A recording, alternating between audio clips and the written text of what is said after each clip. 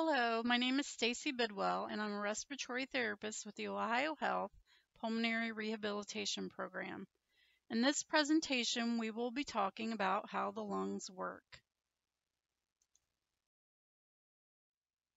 The lungs are a large, spongy organ in our chest that are responsible for taking in oxygen from the air we breathe and passing it into our bloodstream to be circulated by the heart to our other organs and tissues.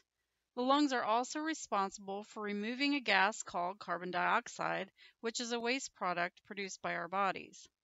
The lungs are part of the respiratory system, which begins at the nose and mouth and eventually branches down into the smaller and smaller airways of the lungs, finally ending in tiny air sacs where the gas exchange previously described occurs.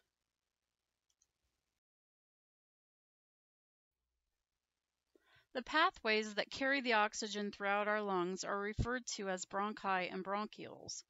You might hear us refer to them as airways.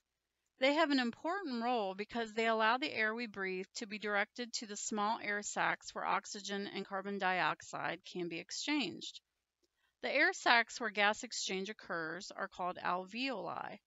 These tiny air sacs are surrounded by blood vessels called capillaries, and this is where oxygen enters the bloodstream and carbon dioxide leaves the bloodstream, entering the lungs to be exhaled. Other important structures of the respiratory system are small hairs that line the respiratory tract called cilia. These hairs work with the fine mucus layer that lines the airways to trap and expel dust and debris before it can cause infection in the lungs. One other structure that's worth mentioning is the diaphragm. The diaphragm is a large dome-shaped muscle below the lungs that has a major role in breathing.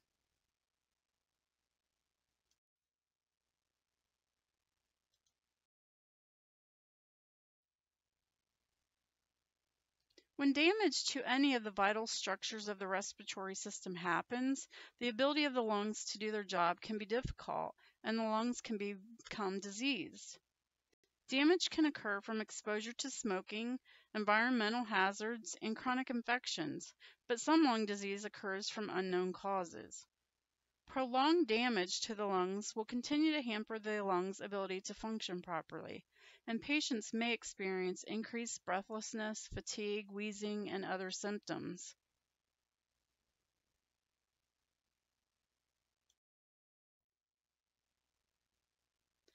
This concludes the discussion on how the lungs work. For more questions, please be sure to contact your physician or pulmonary rehab team member. Remember, we're here to help.